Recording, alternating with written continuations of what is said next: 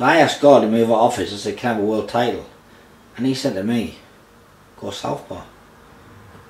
Which really, when you've had a brain hemorrhage at 27 and it's 3 years on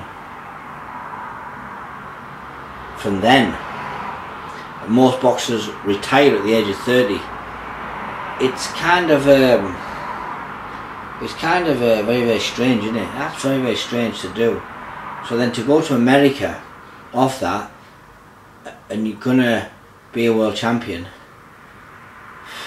it's kind of like, I can understand how you can say it's a little bit deluded.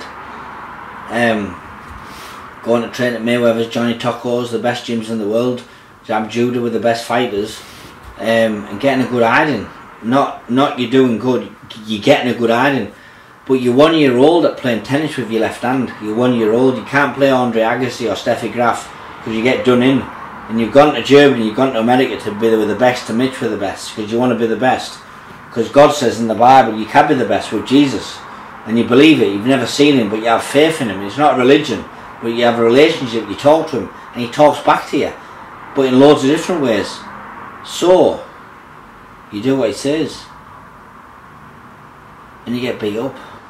Fearless, they call me, I don't quit, I'm game as fuck, right? And I thought I can't quit, because if I quit, it makes what I've said to everyone a load of pony. God turned me southpaw, this, that and the other, and I believe in him. I know he's real.